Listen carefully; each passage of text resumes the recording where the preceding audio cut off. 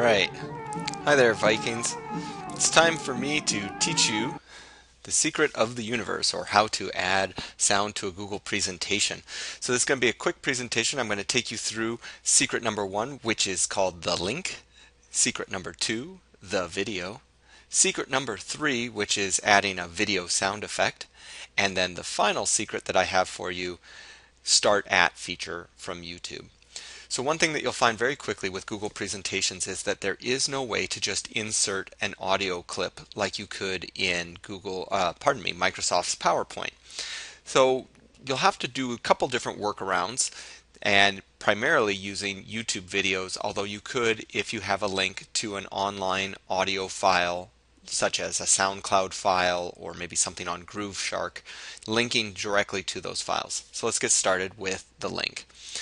So at the beginning of this video, I clicked on the little picture of the bumblebee, and that linked and opened up this YouTube video, The Flight of the Bumblebee.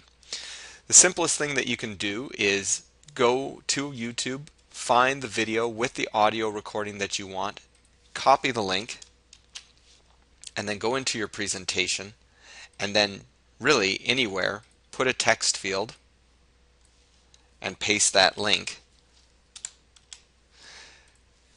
This hyperlink will open up a separate window or tab, and the video that you have selected will start playing in the background. So this is a good solution if you want to have music playing while you're giving your presentation on every slide.